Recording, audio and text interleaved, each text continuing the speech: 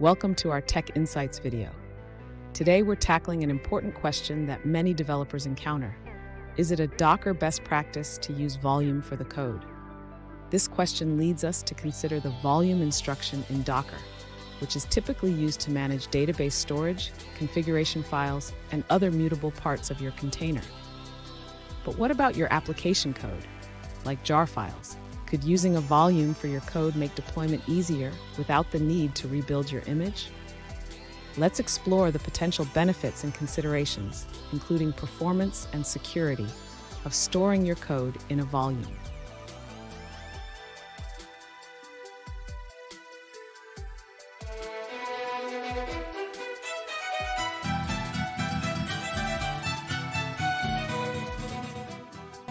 Welcome back to another technical video. Today I'll be going through your question, answering it, and hopefully finding that solution that you're looking for. Guys, remember, stay just a little bit crazy like me, and hopefully you work through that resolution. Let's continue on. When considering whether to use a Docker volume for your code, it's important to understand the purpose of volumes.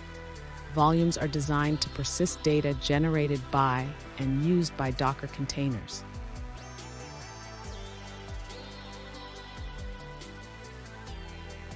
Using a volume for your code, such as jar files, can be convenient. It allows you to deploy updates without needing to rebuild your Docker image each time.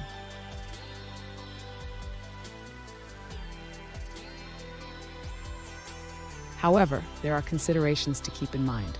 Performance can be affected, especially if the volume is on a networked file system. Additionally, security is a concern, as exposing your code can lead to vulnerabilities.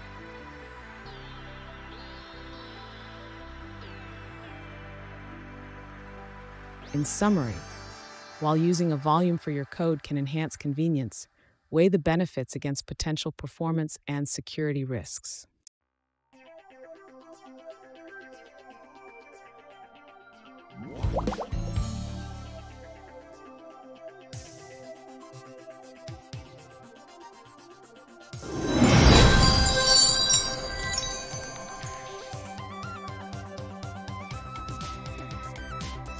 Let's now look at a user-suggested answer.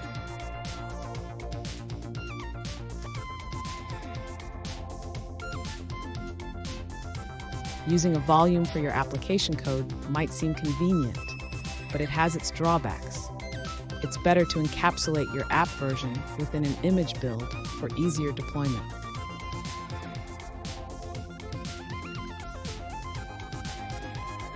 When you use a volume, you need to manage additional deployment methods to update that volume, which can complicate things.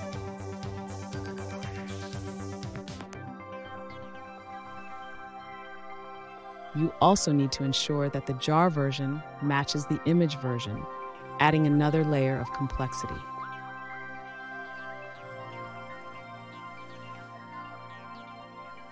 In terms of security and performance, there aren't significant concerns, but using volumes for code isn't a common practice.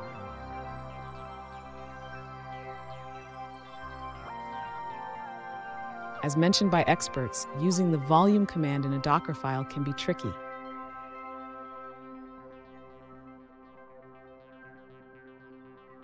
I hope that video helped get through to the resolution that you're looking for. If it did, please hit subscribe. I really appreciate it.